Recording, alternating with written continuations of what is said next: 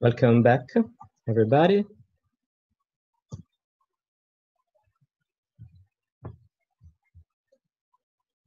To the second session of today.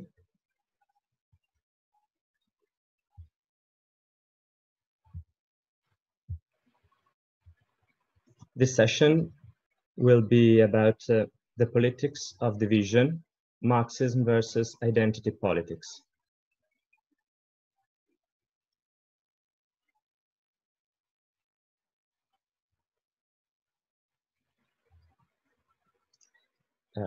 As you know, in the current period, identity politics are particularly in vogue.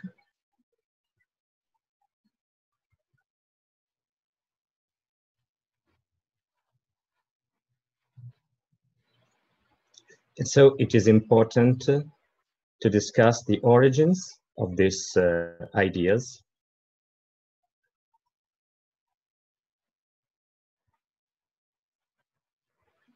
and the position of the Marxism on it.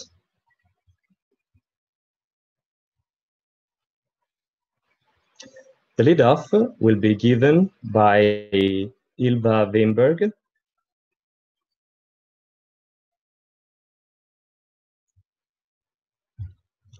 She's a leading activist of Revolution.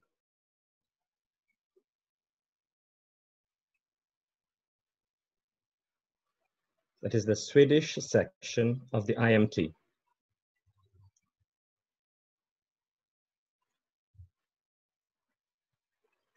Ylva will speak for about 90 minutes.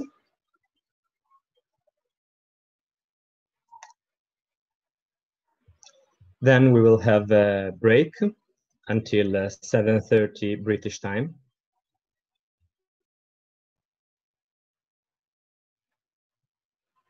Then we'll have some interventions.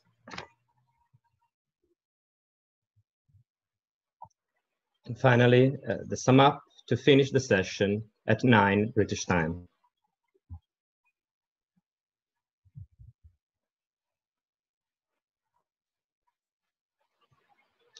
As you can see, we are having some pauses while we are speaking.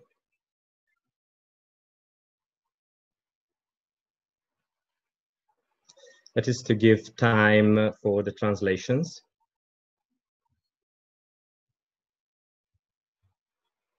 If you need the translation, you can find all the available languages. They are 12 on the left of the screen.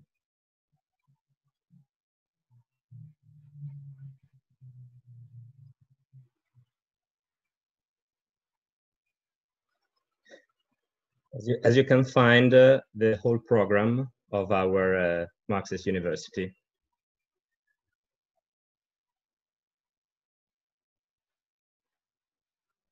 If you select the star.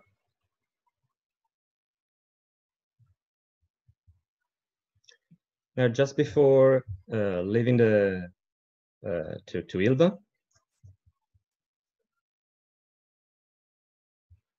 an announcement. You probably already heard it in the previous session.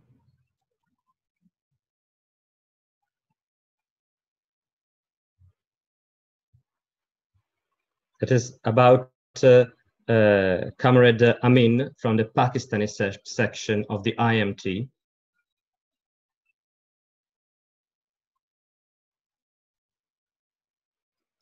Who on July the 14th was abducted from his home by the Rangers.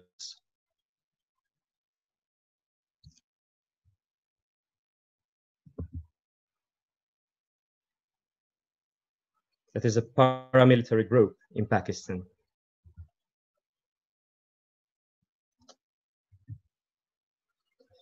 And in many cases, victims of the Rangers have been tortured.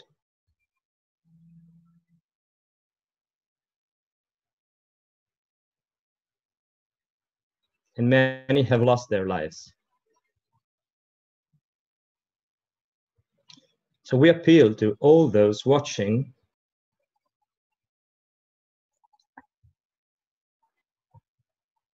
to hold protests against these crimes of the Pakistani state.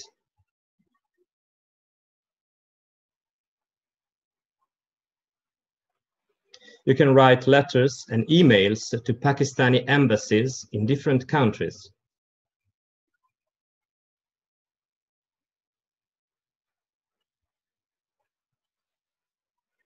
In a personal capacity or on behalf of your organizations.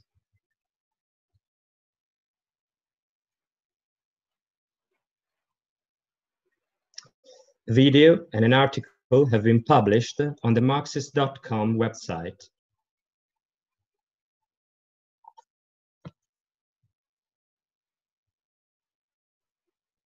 And this can be posted on social media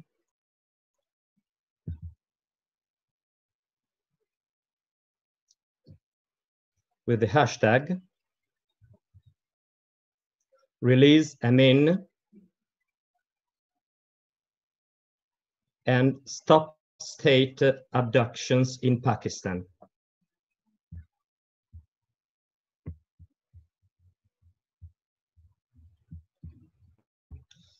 Okay, thank you for your attention. Now I leave to Ylva to lead off this session.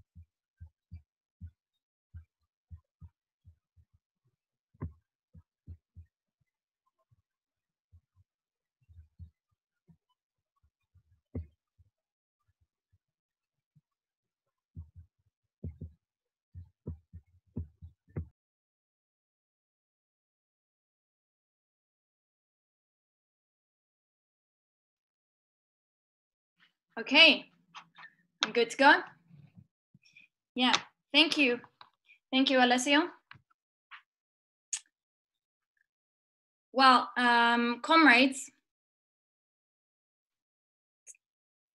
take a look at the world around you.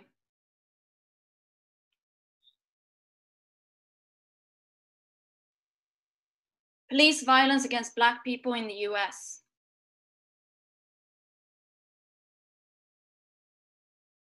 Border controls and shots fired against refugees.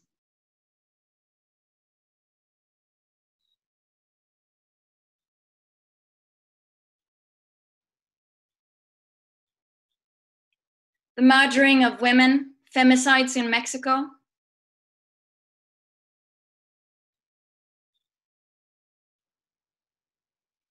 This is the system we live in.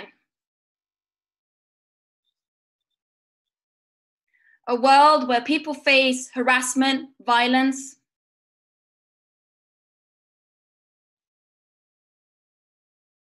being seen as a second-class citizen,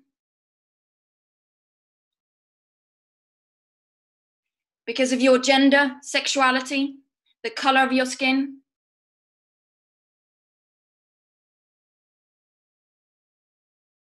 Your ethnicity or your religion. Despite all that talk about gender equality from the leaders of the world,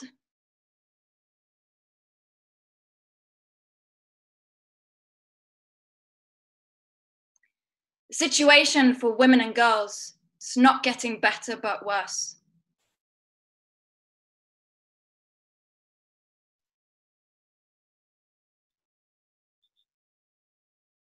In the world of the rich and the famous,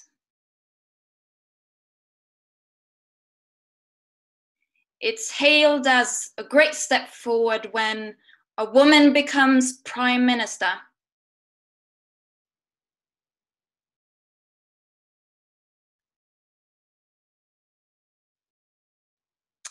Or a Hollywood celebrity gives a speech on gender equality when winning an Oscar.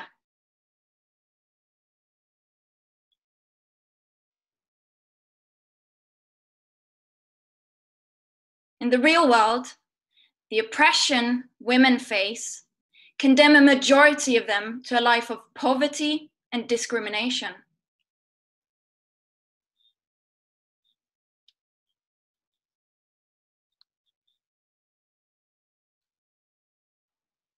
%60 of the world's chronically hungry are women and girls.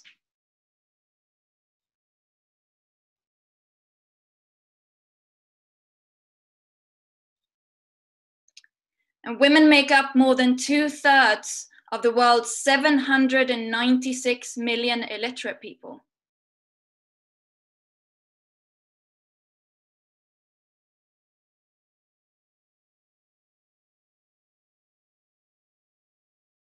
In the real world, 50,000 women across the world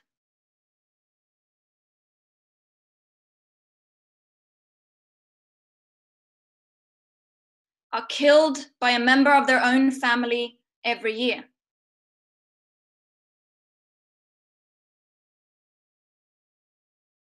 So how do we struggle against oppression?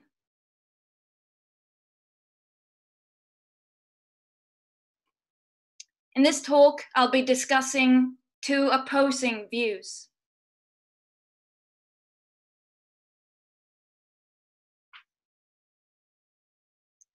The views of Marxism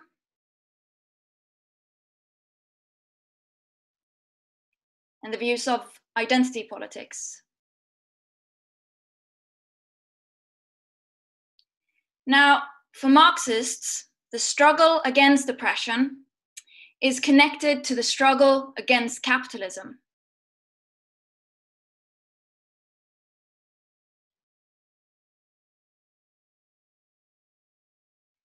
Because all oppressions are rooted in class society.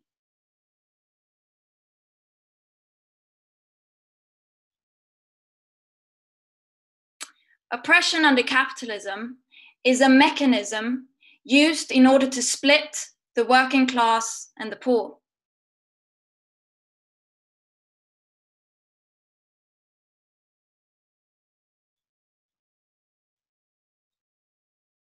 Fomenting sexism, racism, homophobia, and other reactionary ideas.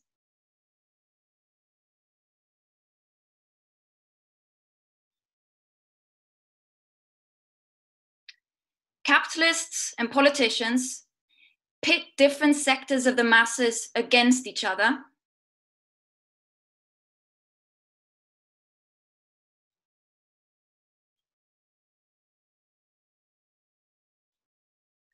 So that workers see each other as the enemy instead of the capitalists and the capitalist system itself.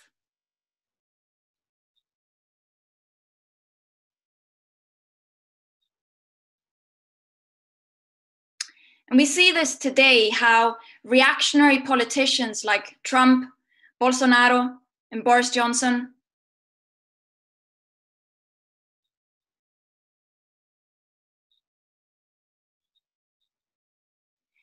try to rally a part of the most politically backward sectors of the masses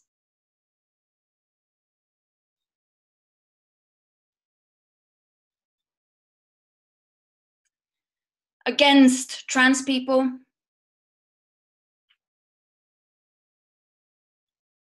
women's right to abortion, immigrants, to keep workers from uniting.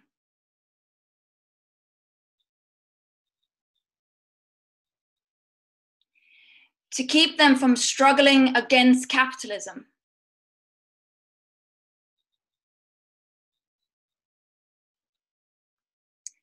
Oppression is also very profitable for the capitalists.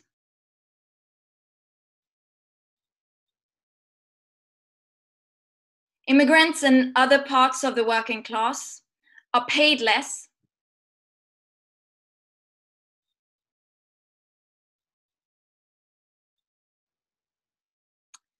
and that puts a pressure on the other more well-paid parts of the working class.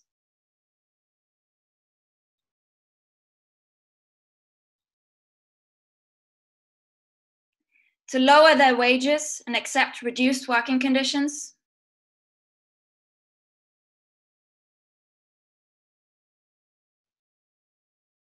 In order to not be replaced.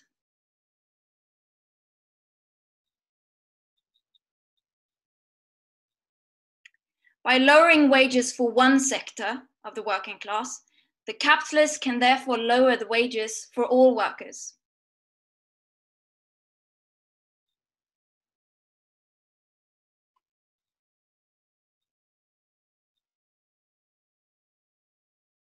Now, the way to fight oppression, we say, is through class unity.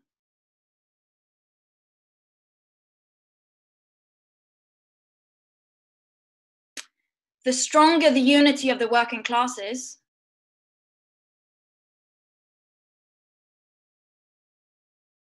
then the harder it is to use oppression to divide the workers.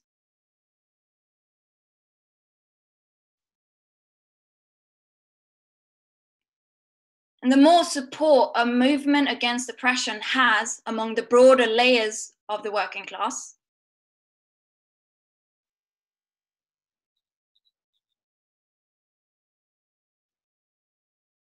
and the more the working class takes an active role in leading that struggle,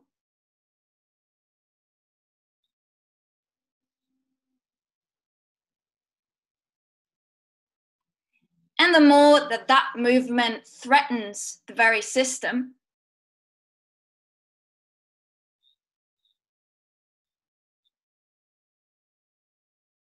the more gains can be won.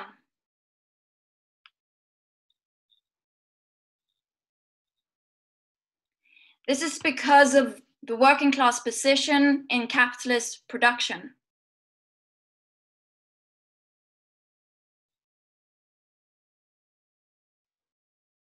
Capitalism is based on the exploitation of the workers for profit.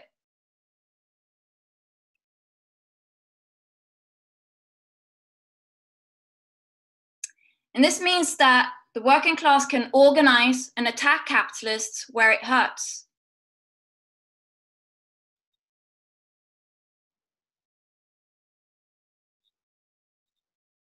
Strikes that stop production means capitalists lose profits.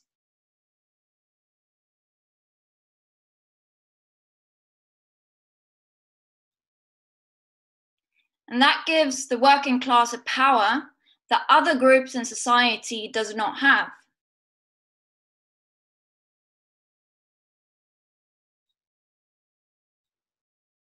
It's not an accident, for example, that the biggest gains made for women in Sweden, where I'm from,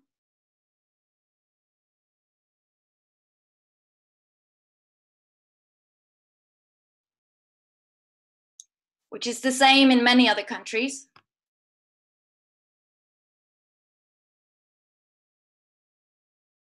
were a product of the class struggle.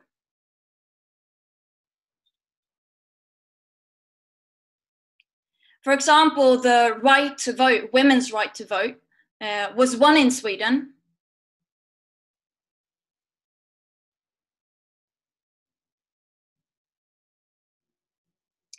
In the revolutionary period of 1917 and 1918,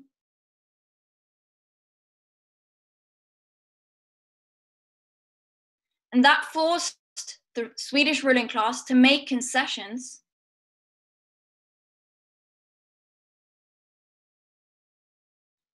since they were scared that the revolution would overthrow the entire capitalist system as it had done in Russia.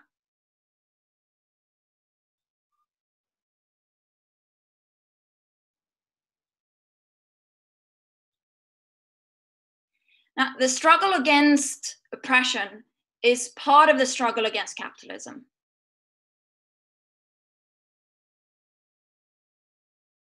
Because the socialist revolution cannot succeed unless workers unite.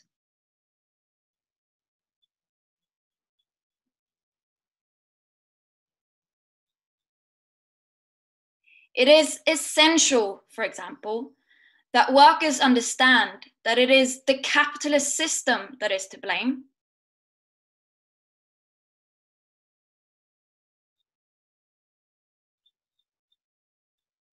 For unemployment and cuts,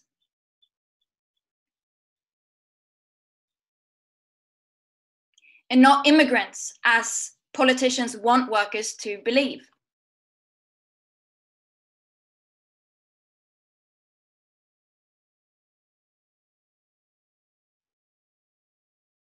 It is essential that they understand the need to struggle together against oppression.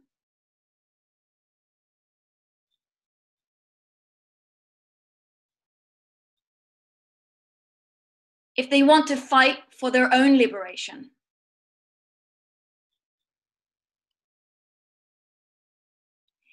And it is precisely in periods of great class struggles, and more so in revolutions,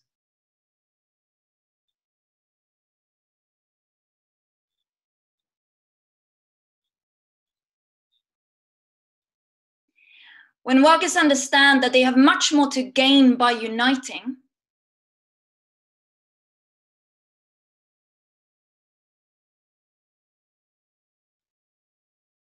and that the capitalists are trying to use oppression to pit them against each other.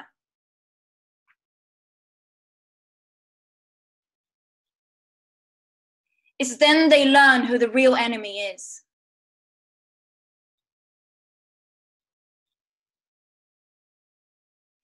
It's in a revolution when workers on a mass scale begins to question all that society has tried to teach them.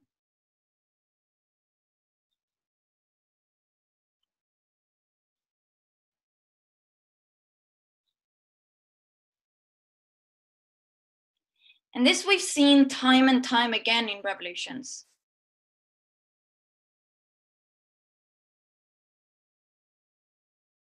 Women who participated in the 2011 revolution in Egypt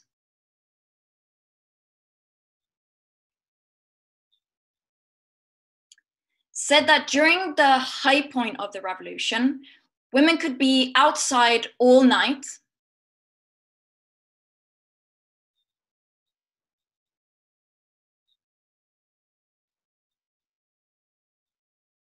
in the Tahrir Square of Cairo without being harassed.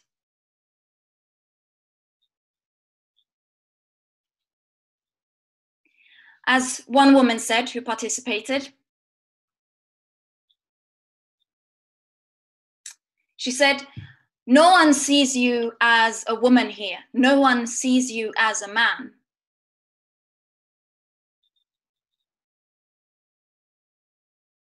We're all united in our desire for democracy and freedom.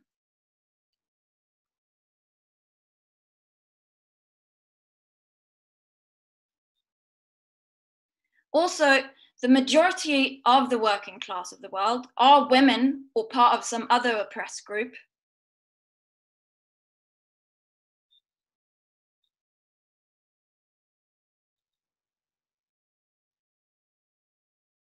That is on top of the exploitation and oppression that all workers face as workers.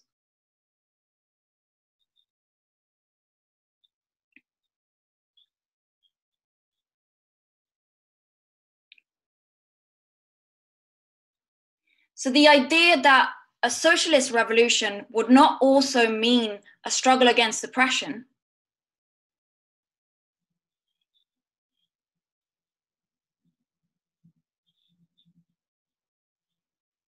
is quite ludicrous. Because when workers move to change society,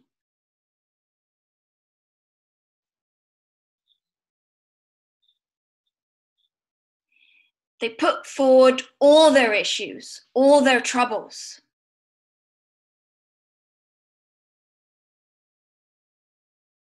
And struggle for a total liberation from all exploitation and oppression.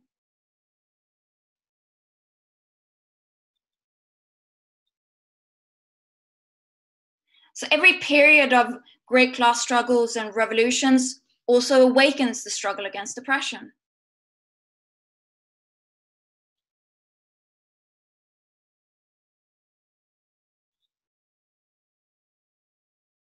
And we've seen this during the last decade.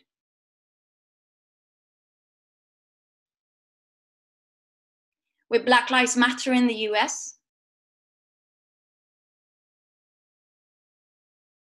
the mass movement that we saw this year against Modi's citizenship law,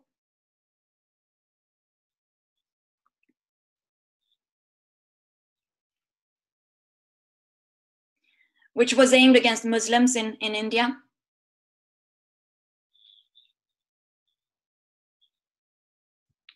The 5.3 million that came out during the women's strike in Spain in 2018.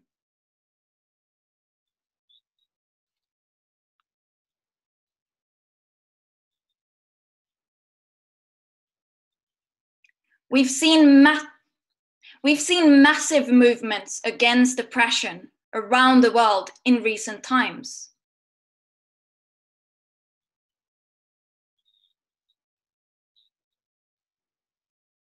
Because we're living in a period of a deep crisis of capitalism that has provoked class struggle and revolutions.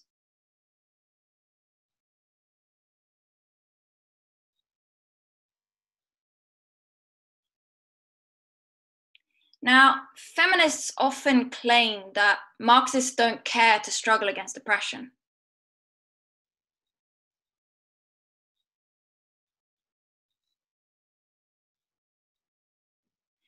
Nor for any reforms that would improve the lives of oppressed workers.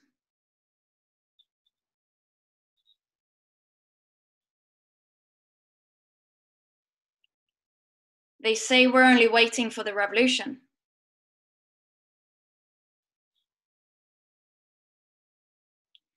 But on the contrary, it's only in the day-to-day struggle for improved living conditions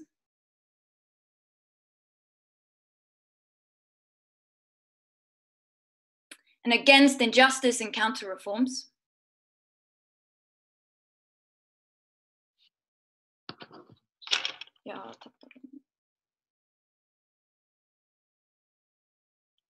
Sorry, lost the translation.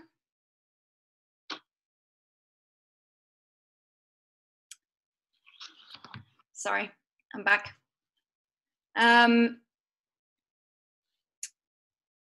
So it's only in the struggle against injustice counter reforms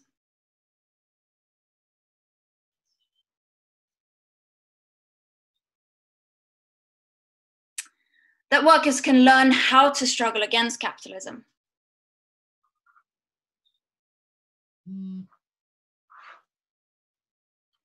But what we do explain is that you simply cannot reform away oppression.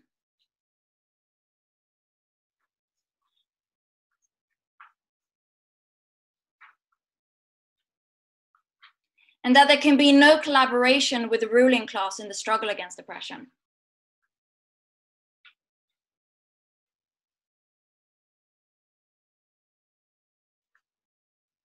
The capitalists, no matter if they're men or women, black or white, gay or straight,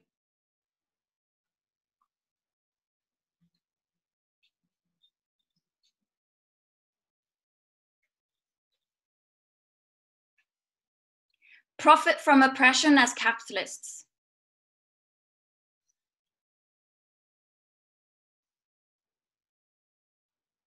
And any attempts to collaborate with the ruling class or their political representatives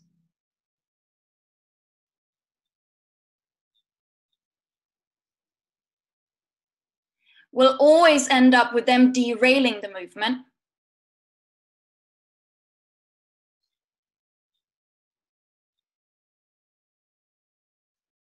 or trying to derail the movement anyway.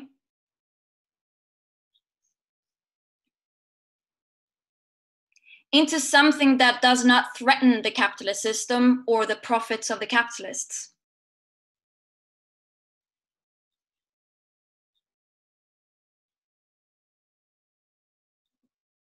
So as Marxists, we have a clear understanding of how to struggle against oppression.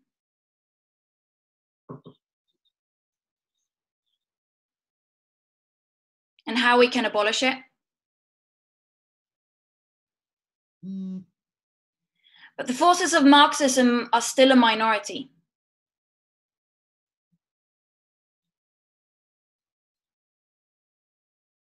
Too small to be able to offer our advice on how to struggle to the broader masses.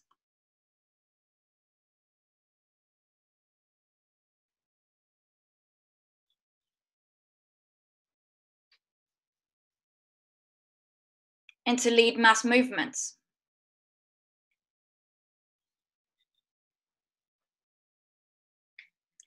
most who seek ways to fight oppression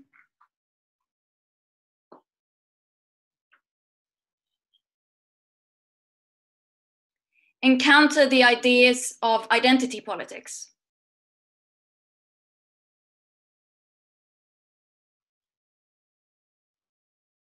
Such as intersectionality, queer theory, and different strands of feminism like radical feminism.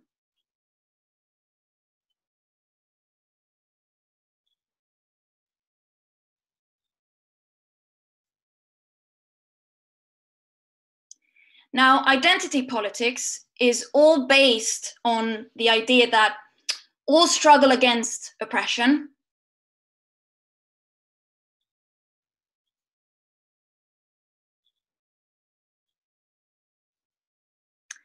has to be led by those directly suffering under that specific oppression.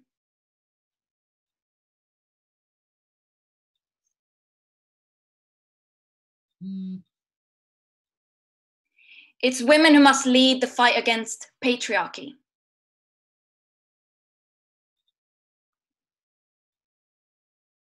It's trans people who must lead the fight against transphobia.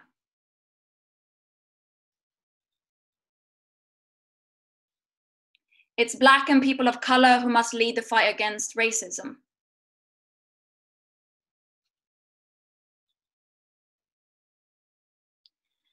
For them, the struggle against oppression are all separate struggles.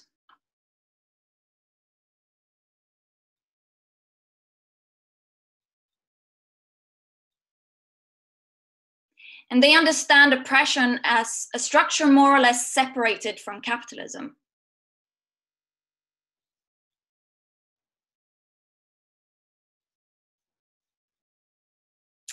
They say that women's oppression is based on patriarchy.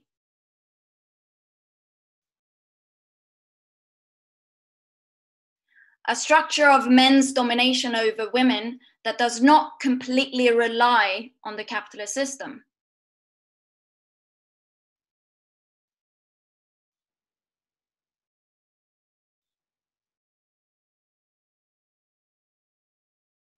Racism is due to white privilege that is not based on the capitalist system.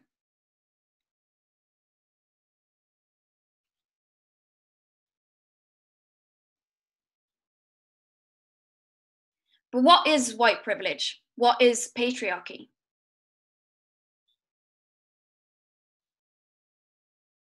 The dominant trend within identity politics is to understand oppression as a result of a series of unfortunate ideas or norms, as they say.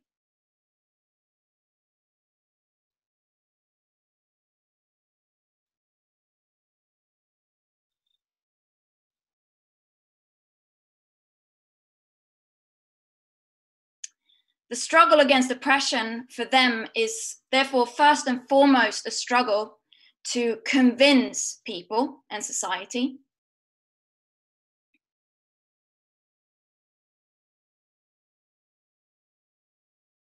to stop having these oppressive ideas and behaviors.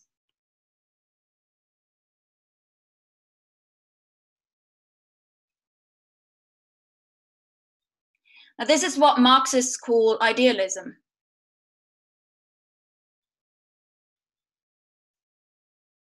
Which in philosophical terms means that you view society, the way that the world operates,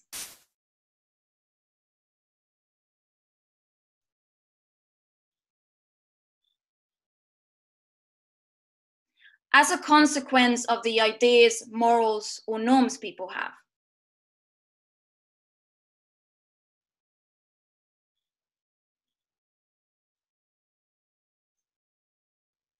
Marxism holds the opposite view.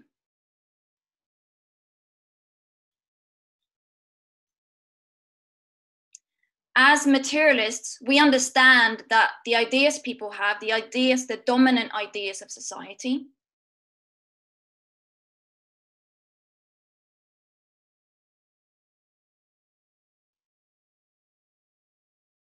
is shaped by how society is built.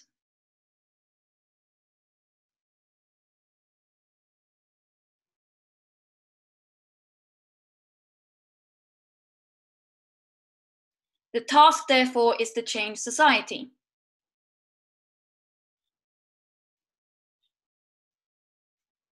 For example, we explained that the ideas of racism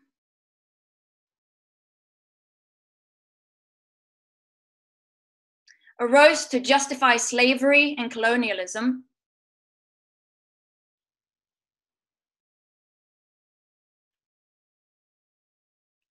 and exists today to justify imperialist exploitation and racist discrimination.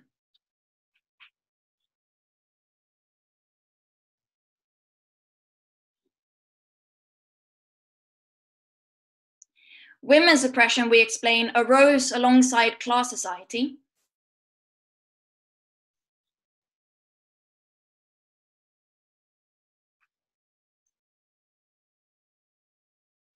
Where women went from being equal and well respected within the old egalitarian hunting and gathering societies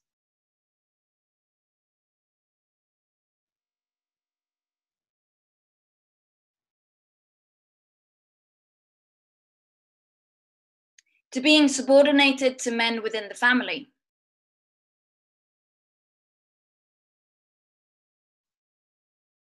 It was the rise of private property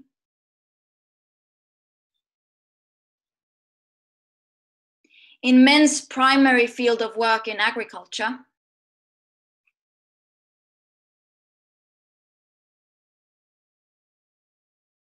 which led to the relegation of the position of women in society.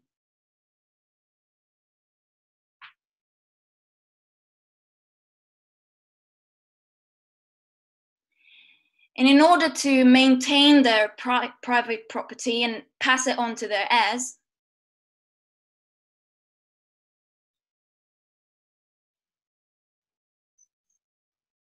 men forced monogamy upon women.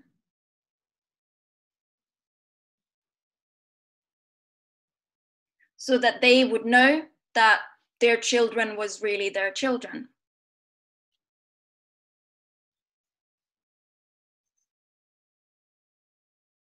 And thus men came to dominate women who were now confined to the home.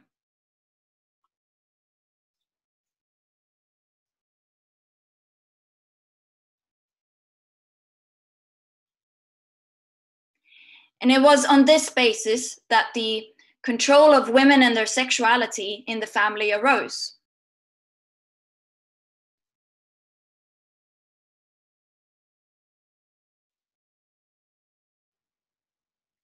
Under capitalism, many women have gained a greater economic independence from men.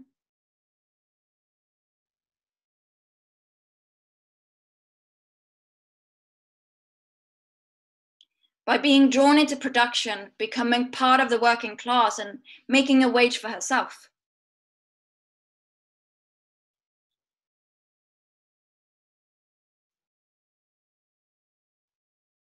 But capitalism is still dependent on the family.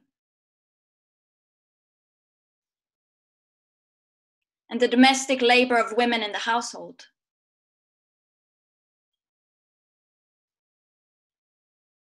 In order for new workers to be brought up for the capitalists to exploit.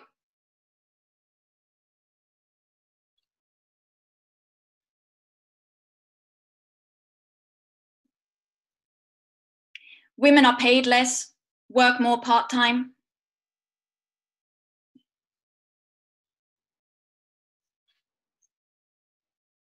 And are therefore still economically dependent on men.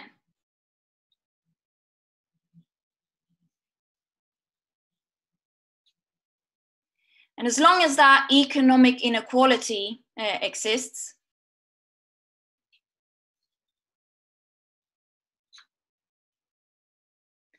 as long as society rests on the family,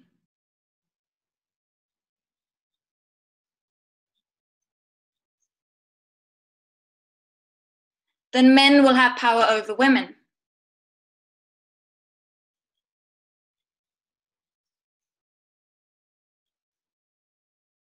And with that also follows violence, harassment, and sexist stereotypes.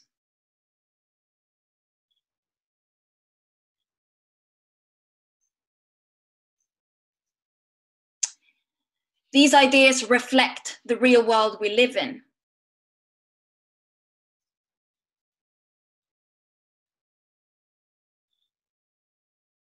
But it is the ruling class that spreads prejudice and hatred against oppressed minorities.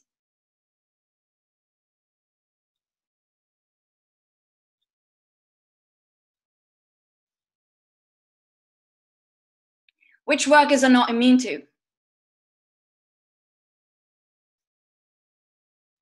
Through the media, through the state, throughout society.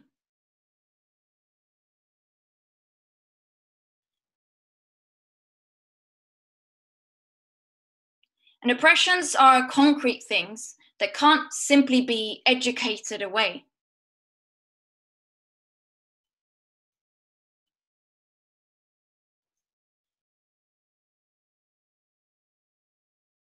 An American company that exploits the natural resources and cheap labor of a poor country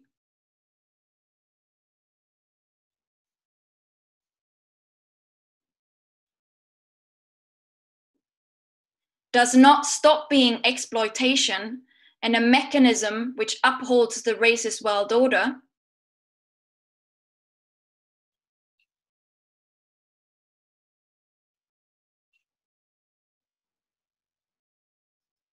If that company gets a black CEO or calls itself anti-racist or whatever.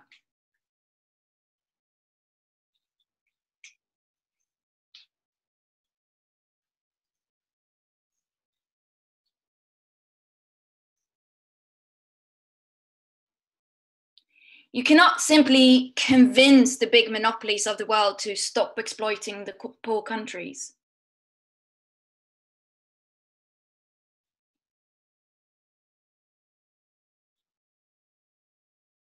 You have to overthrow the imperialist system we live in.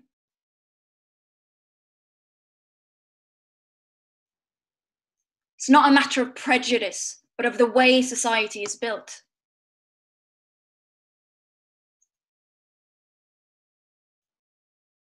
So we say we have to struggle for a society, a socialist society,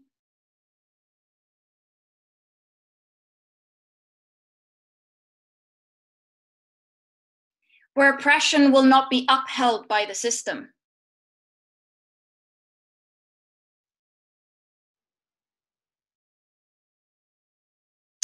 Only by getting rid of the material basis for oppression.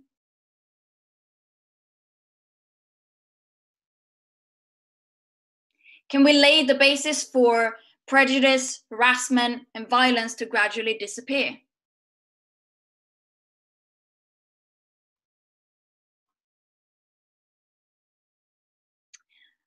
But identity politics, on the other hand,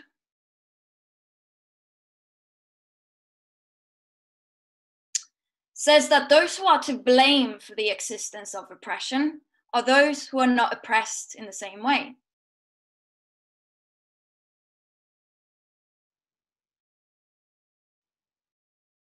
Men are responsible for women's oppression and benefit from it.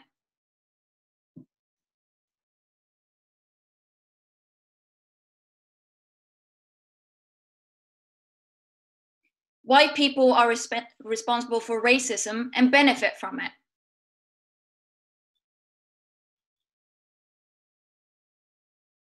Heterosexual are to blame for homophobia, and so on.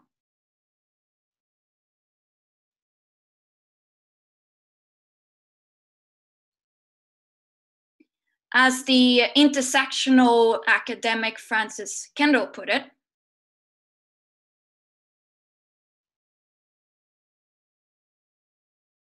she said, any of us who has race privilege, which all white people do,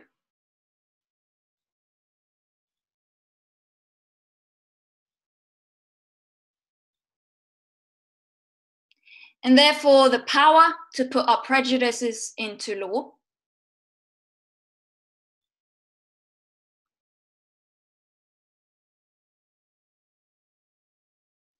is racist by definition because we benefit from a racist system.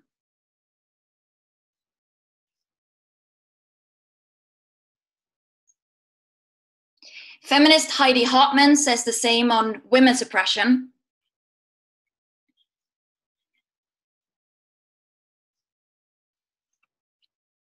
In her text, The Unhappy Marriage of Marxism and Feminism from 1979.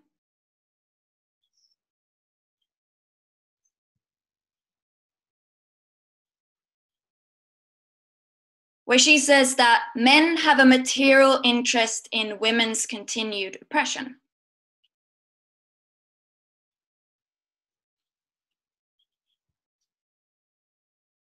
Fight against oppression is therefore for them a struggle of women against men.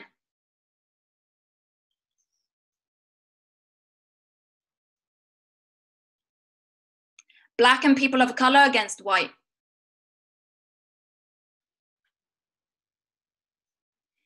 Trans against so-called cis people, that is, non-trans.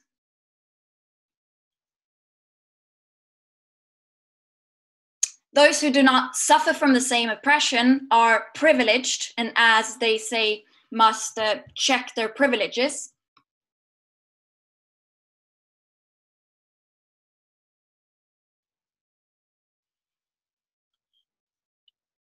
Which means question your privileges.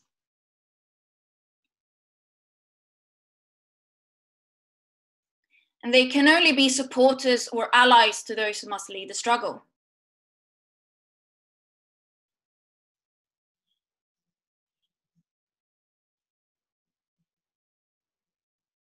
And that means that the majority of those who are the oppressors are workers and poor around the world.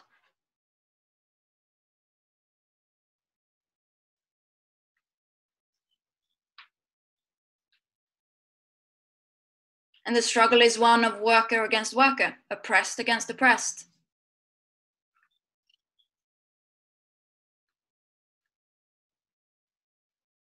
Now, the way that identity politics puts the blame on the so-called privileged workers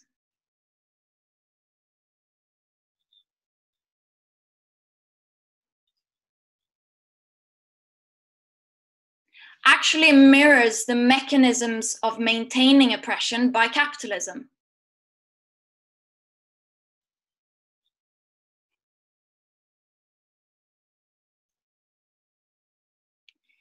Because capitalists want white workers to think they benefit from racism.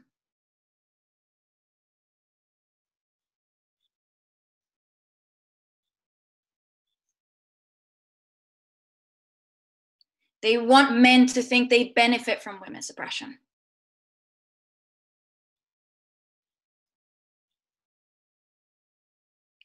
They want workers to be pitted against each other.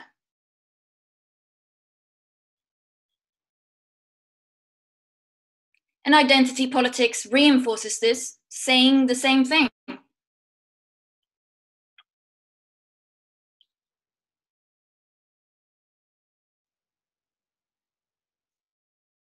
Now, for example, some feminists in Sweden have claimed that the more well-paid male workers in male-dominated sectors should not go on strike.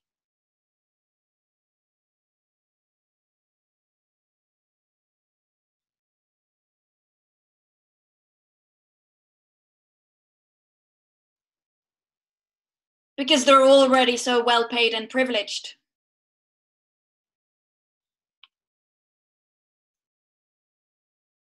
But it's not women workers in the public sector with lower wages that would benefit from these workers not going on strike and demanding more in wages.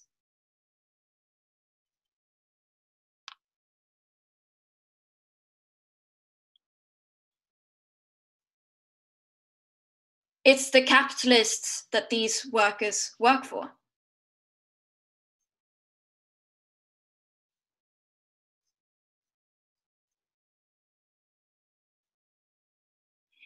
And it's not the male workers that want to keep down the wages of women workers.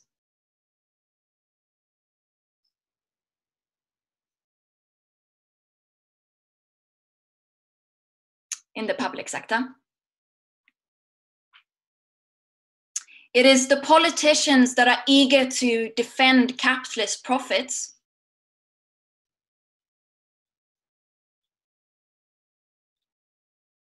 by spending less on welfare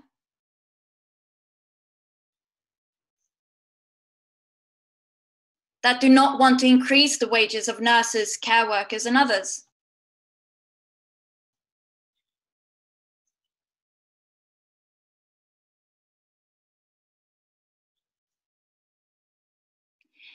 The day-to-day advantages that some workers get from not being doubly oppressed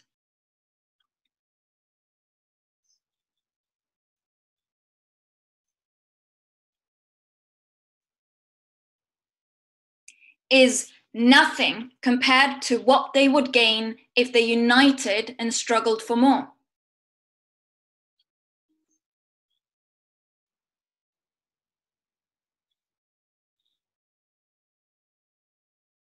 So for us, it's not a struggle between different allied groups for their own interests, but a common struggle for common interests.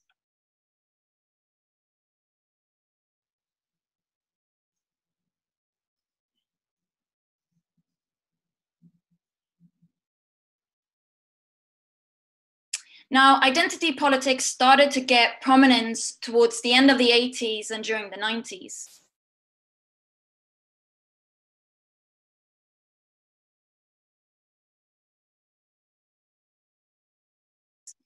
Now, this was a period of an ebb in the class struggle, the era of Reagan and Thatcher.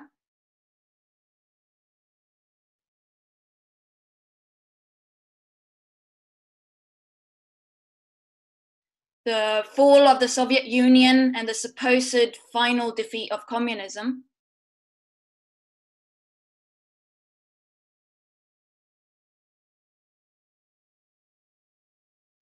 The academics who had witnessed the great movements of the 60s and 70s drew the conclusion of the impossibility of the workers defeating capitalism.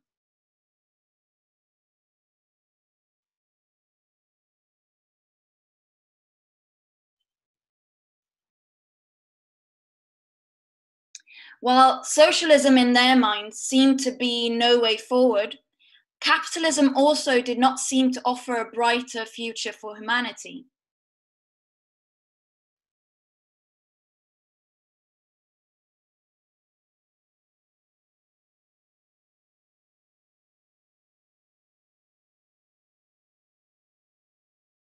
They drew the most pessimistic conclusions and became advocates of different variants of postmodernism.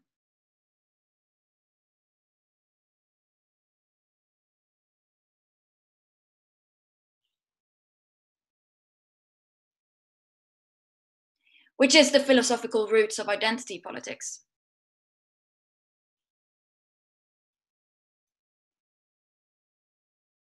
Though still sometimes using Marxist phraseology,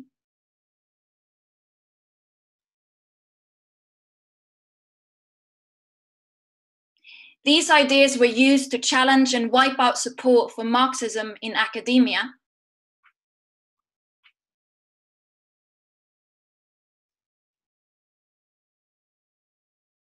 at the great satisfaction of the bourgeoisie.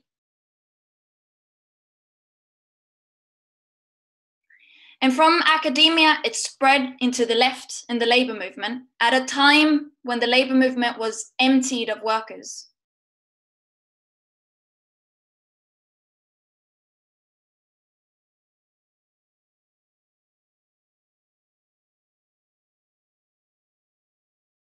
As a result from the ebb in the class struggle and the rightward shift of the labor movement.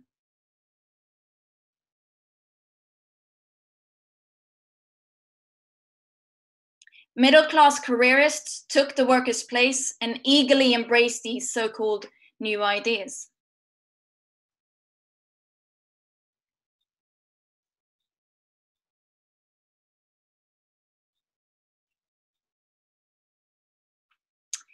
If one looks closer at the ideas of identity politics, one can find the ideas of postmodernism all over it.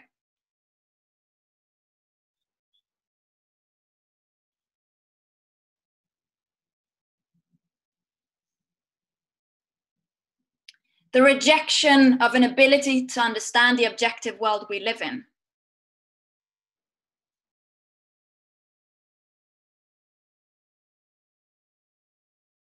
The rejection of a so-called grand change of the world.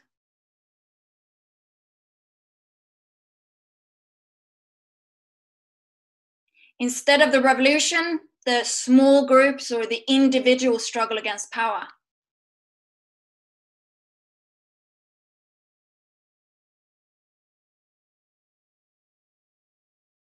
The idea that only I can understand my oppression, my reality, and no one else's.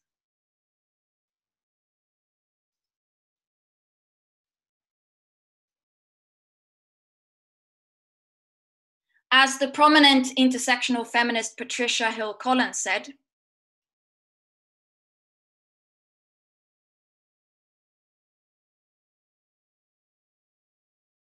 she said, no one group has a clear angle of vision.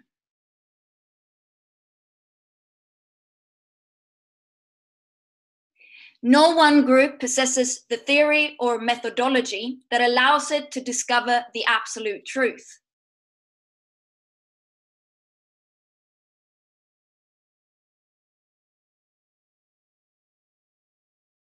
Now, Marxism, or rather what was thought to be Marxism, had already been challenged as a tool of analyzing oppression by the feminists in the 70s.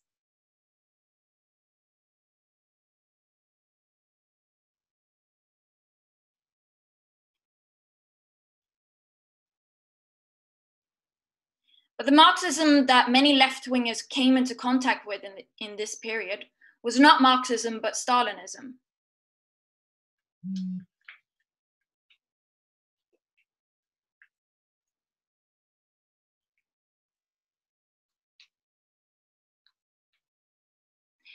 There was also a tendency in the reformist labor movement to regard the issues of more oppressed workers as less important.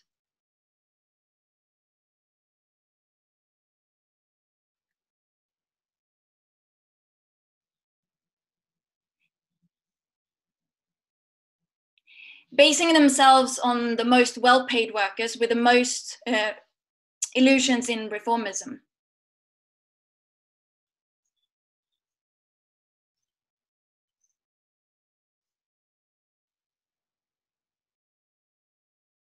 Now, the inability of the labor movement to take a lead in the struggle against oppression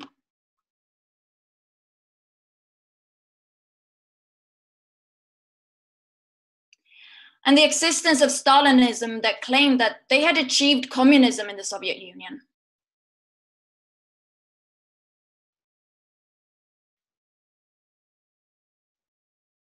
Despite not having gotten rid of women's oppression, the state, inequality.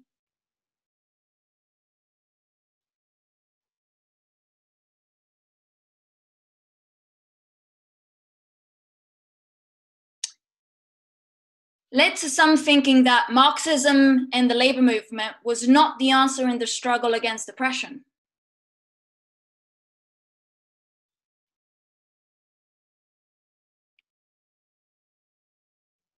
Now, this gave an impulse to separatist organizations and a search for new ideas like radical feminism.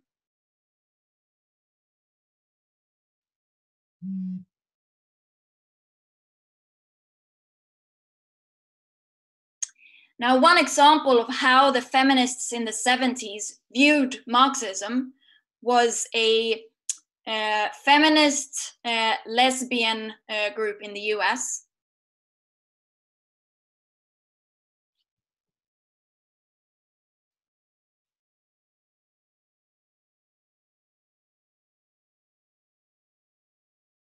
Called Combahee River Collective that in 1977 released a statement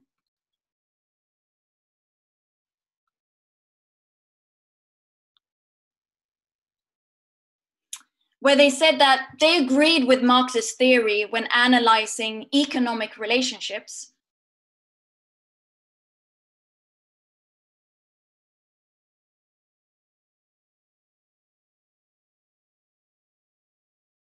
but that Marxism could not explain the oppression of Black women.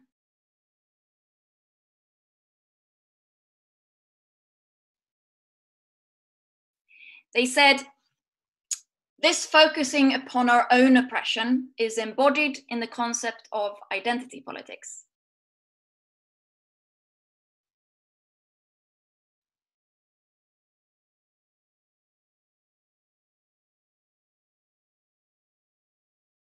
We believe that the most profound and potentially most radical politics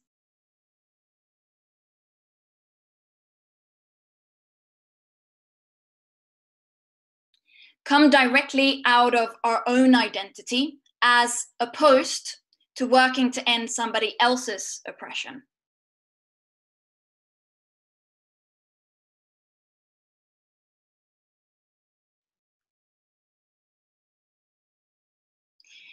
And in the end of their statement, they quote Robin Morgan, who said,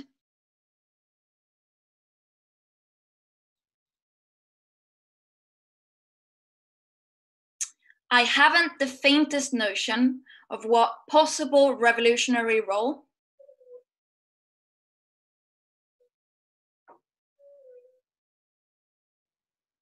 that white heterosexual men could fulfill.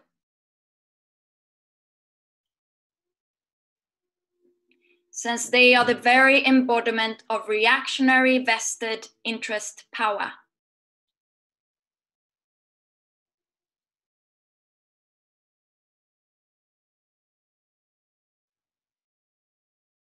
Now, ironically enough, all these feminists actually borrowed extensively their ideas from Marxism, or rather what they thought was Marxism.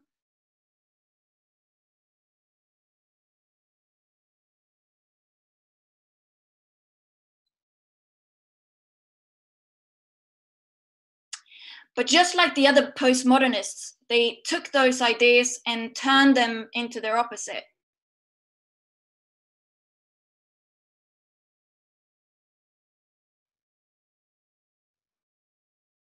And the consequence of those ideas is what we see in the movement today.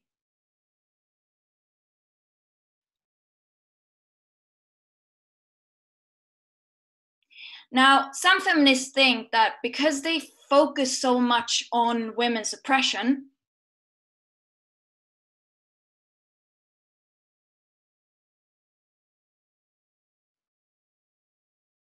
that means that they are the ones who take the struggle against women's oppression most seriously.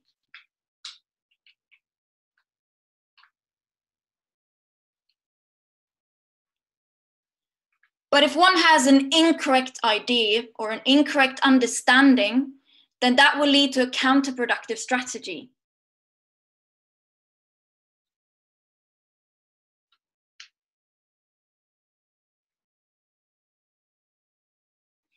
The idealism of identity politics leaves it open to be fooled by the system.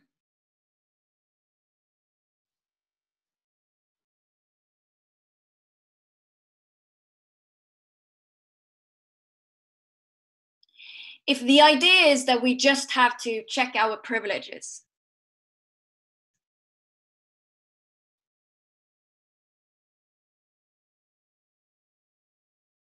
if we just have to struggle against the ideas of sexism and racism,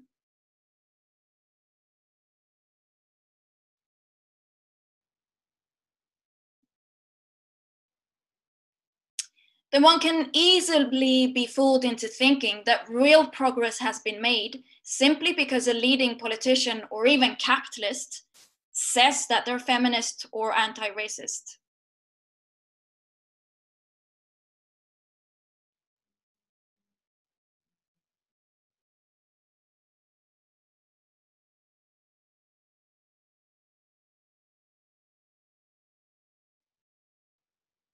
Just like politicians can swear that they take the climate crisis very seriously and then do nothing,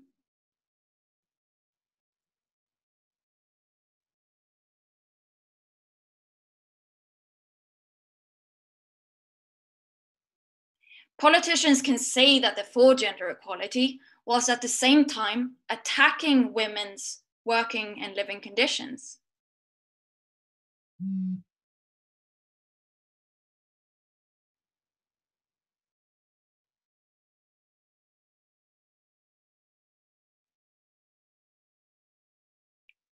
Companies can initiate small things, like all those companies that claim to support Black Lives Matter.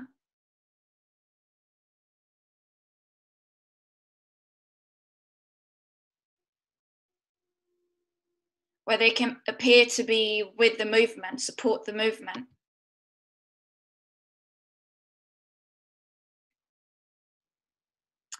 All the while exploiting their workers in the same manner as before, profiting from oppression.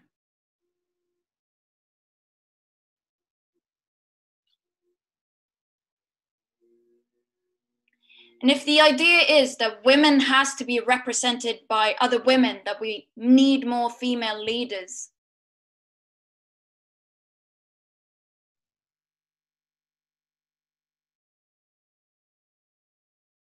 then one can easily be fooled into supporting leaders from an oppressed group, being elected as a party leader or leader of a government,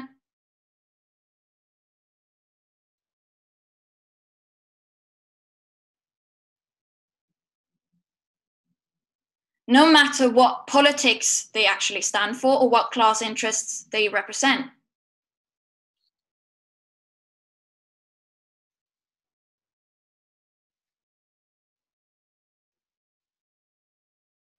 It leaves the door open for class collaboration. In Sweden, one party after another have become feminist since the 90s.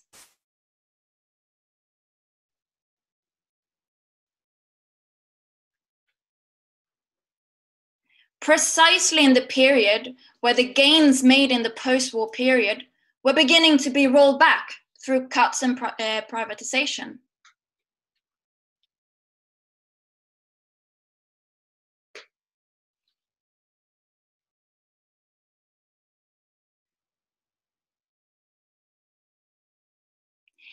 Ebba Busch Thor, the leader of the Swedish Christian Democratic Party,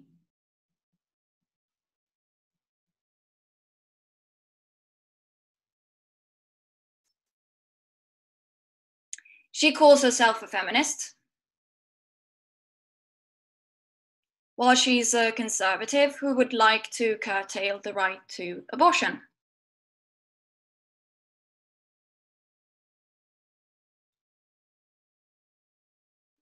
The Liberal Party of Sweden has a black female leader.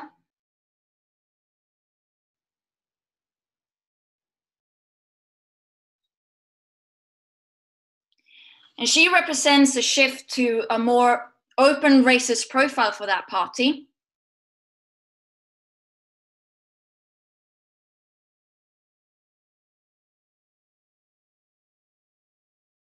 Because she wants to bring the party closer to the racist Sweden Democrats.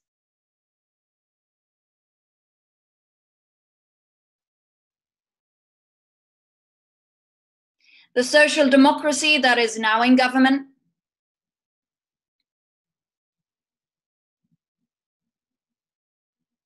has claimed that it carries out feminist foreign policies.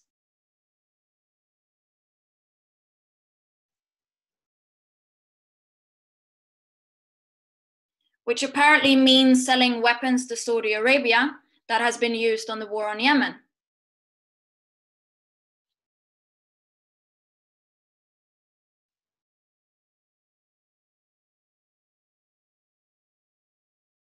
All these politicians, all these party leaders, they use labels and their identities as a way to distract from the real policies they carry out.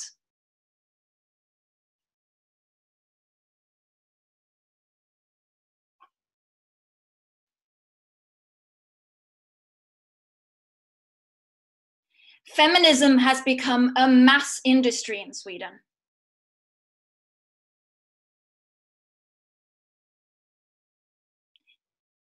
Where a myriad of academics can thank feminism for their career.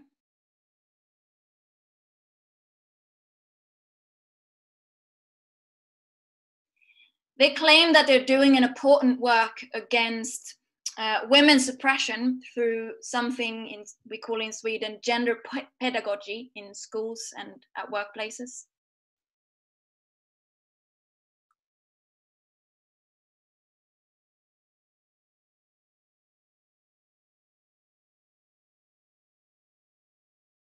Where they challenge gender roles.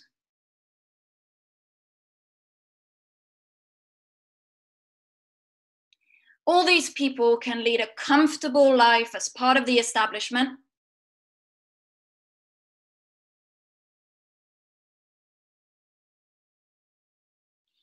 Patting themselves on the back for their commitment against oppression.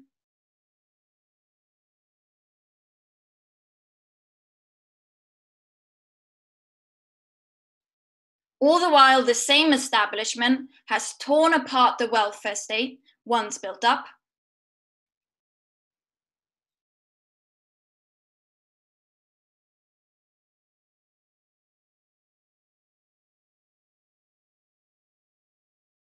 During these past 30 years.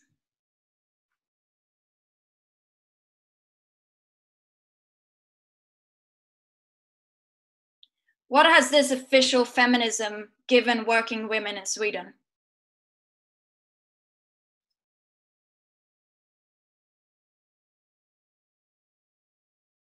A lie. That's what they're given. And the same can be said of the NGOs in the poorer countries.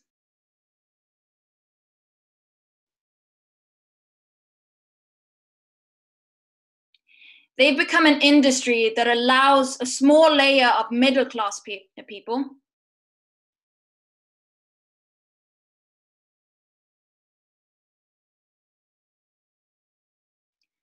to lead a comfortable life, whilst all they offer for the masses of poor women is a lot of empty talk and charity.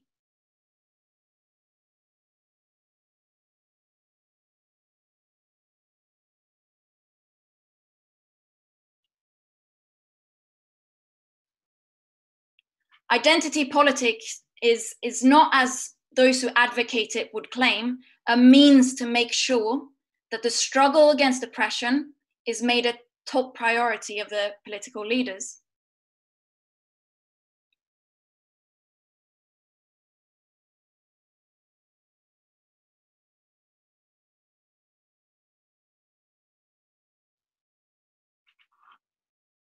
It's a facade these leaders use to cover, in the best case, a lack of action.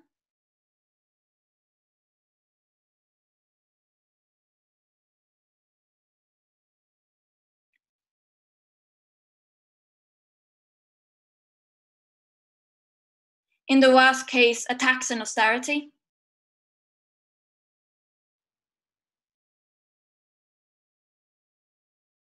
And this is true both for the capitalists, the right-wing parties, and the labor movement.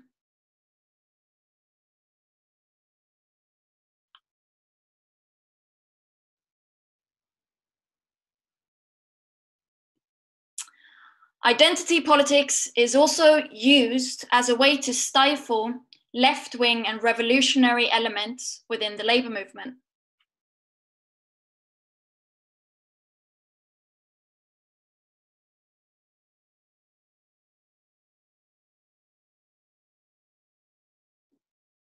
By putting forward candidates from an oppressed group as an alternative to left-wingers in the movement.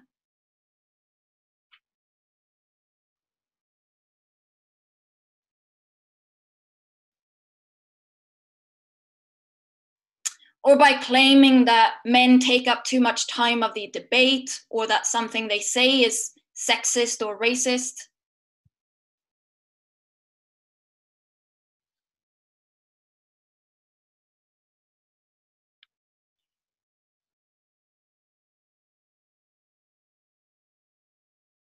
In the British Labour Party, the right wing used false claims of anti-Semitism to attack the left wing.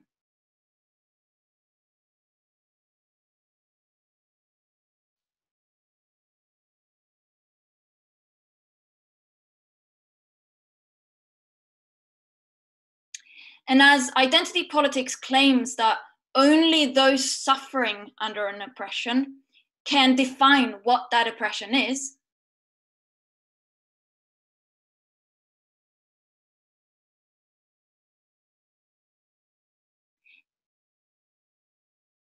you cannot question their claims of sexism or racism.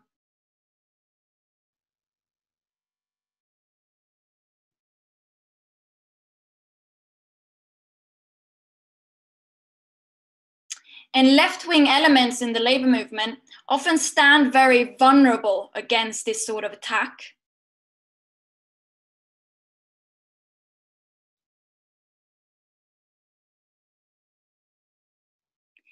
Because they're so eager to prove that they're against oppression, that they're the best feminists, the best intersectional feminists.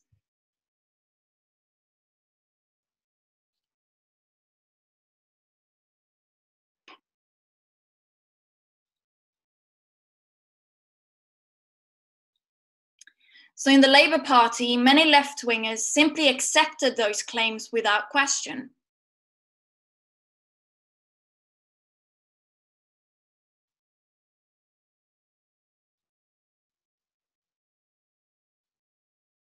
And we see the same phenomena in protest movements.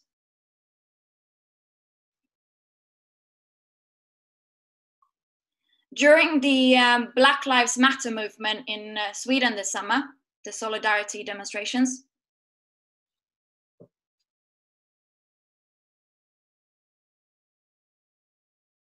a young woman outraged by the police violence and inspired by the movement in the US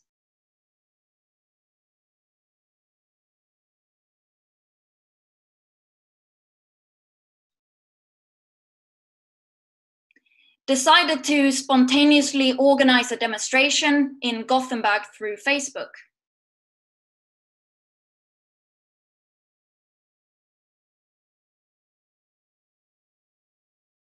And this was the first political thing that she had ever done.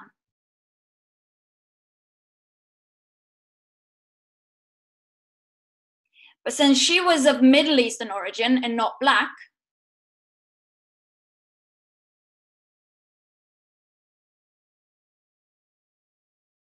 she was immediately bombarded with harassment.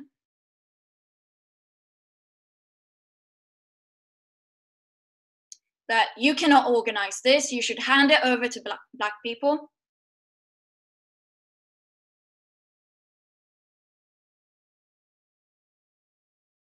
Which she did. And at the end, she was so demoralized by the treatment that, as far as we know, she didn't even turn up to the demo.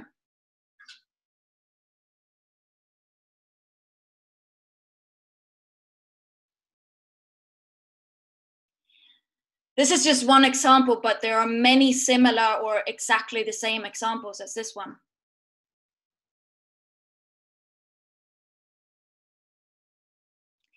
Now, Marxists meet those we disagree with through political discussion and debate.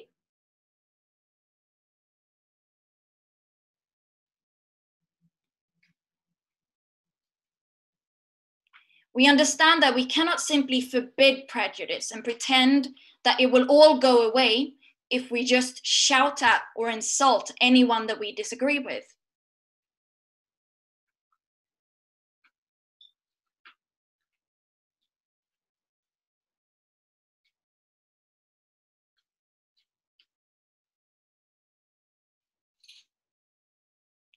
The methods of just shutting down a political proponent, something we usually reserve for fascists or trolls who just want to disrupt political activities.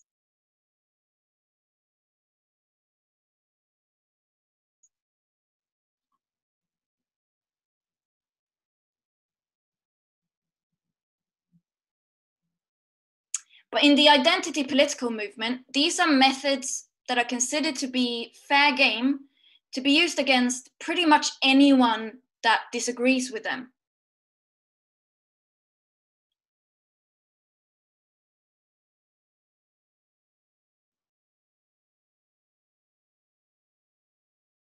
by declaring a boycott against them, bombarding them with hateful comments.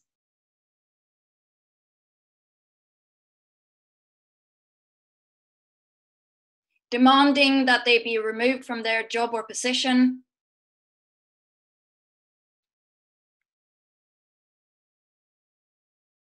And this creates a mood of fear and serves to stifle the debate and divide the movement.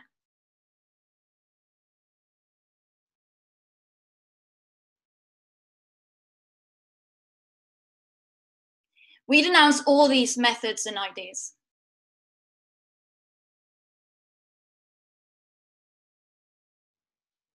We say it should always be the policies that decide what candidate to support.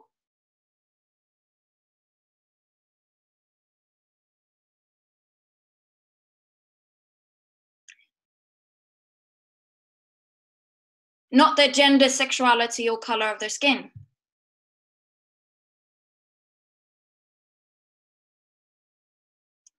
Because experiences of oppression is not enough to know how to fight it.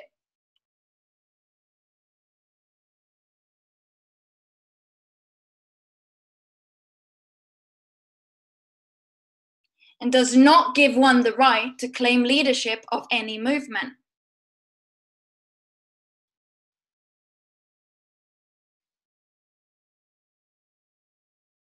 One has to know where oppression comes from, why it exists today.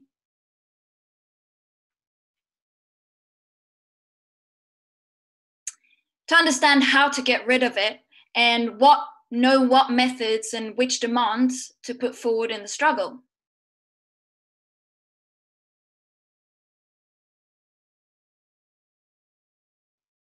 That is, one has to study history and analyze society.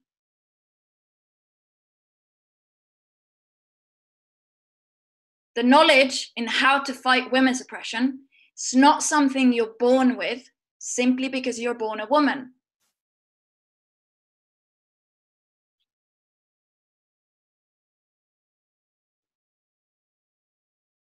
You have to learn it.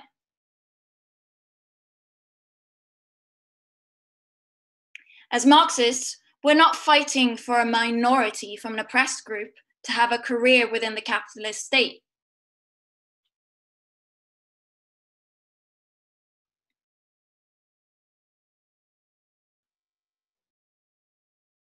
We don't fight for the oppressed to be represented by a few individuals.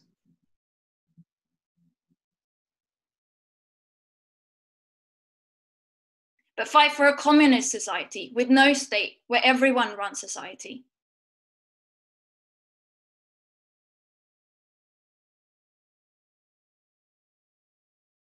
What we need is not to be equally represented by the capitalists that exploit us.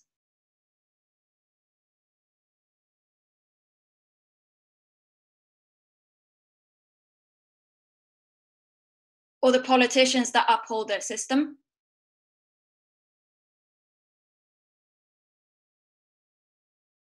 What we need is to destroy the system through its revolutionary overthrow.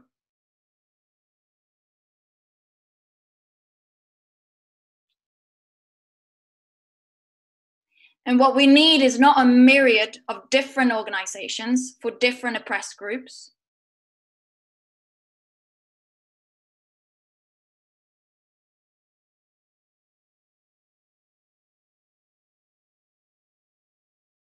All carrying out their separate struggles. But a united mass movement of all oppressed under the leadership of a revolutionary labor movement.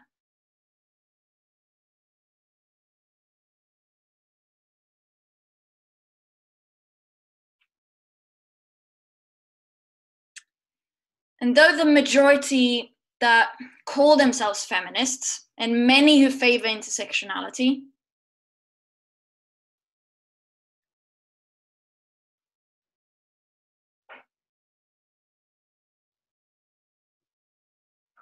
only mean that they want to fight oppression,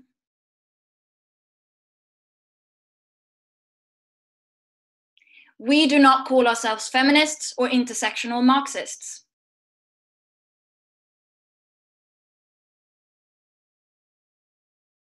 Precisely because these ideas, no matter in what form you find them in,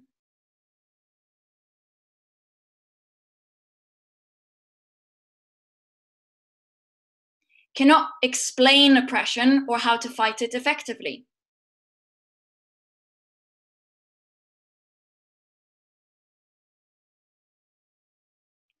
Now, because the leaders of feminism and intersectionality do not understand the need to end capitalism, to end oppression,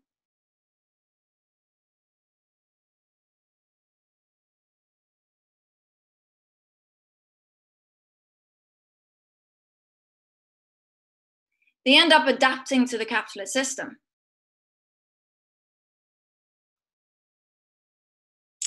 Not only that, they're also, in general, reformists or even liberals.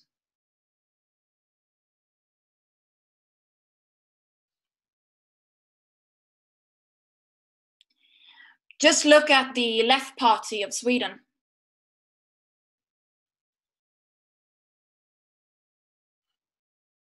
That party likes to view itself as the most feminist party in Sweden.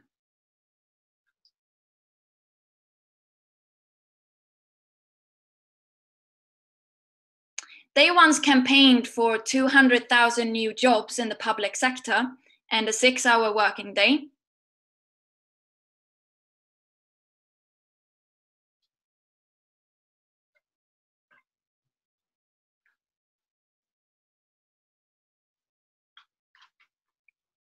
Now, these are reforms that would have greatly improved the lives of working class women.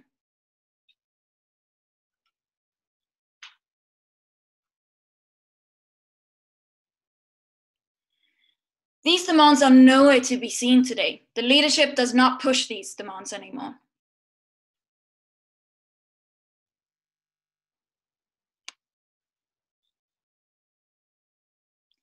Because the party leadership is so eager to collaborate with the Social Democrats, so they've dropped all the more radical demands to accommodate to them.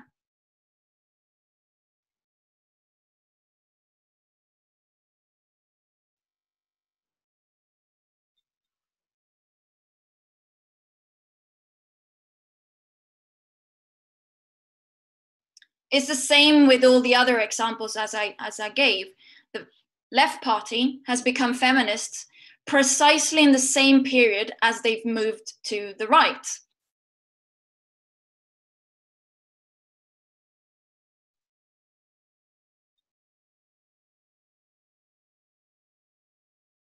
So our problem with those leading figures of feminism and intersectionality is not that they take the struggle against oppression too seriously.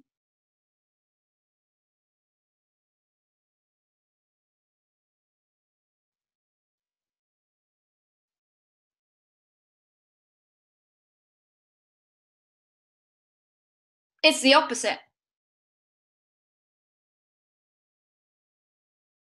We say you don't do enough in the struggle against oppression. You're afraid of challenging the system.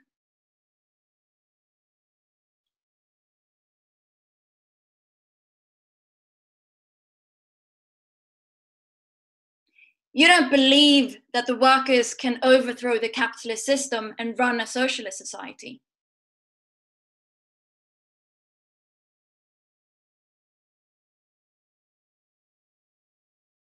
You've become convinced that only the capitalists and the politicians can run society.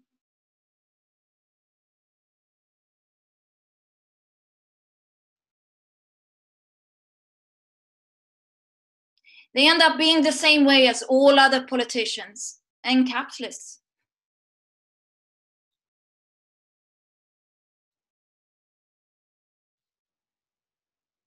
Who say, don't take to the streets. Leave all your problems in our hands, and sooner or later things will get better.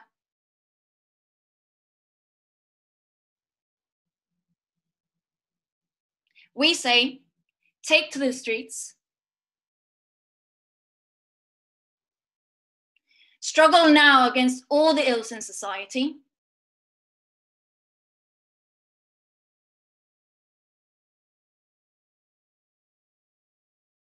Struggle now for your full and complete liberation.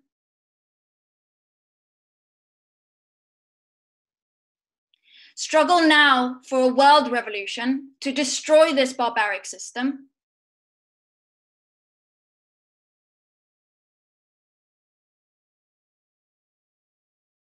To destroy it once and for all, to end all exploitation, injustice, and with it, all forms of oppression.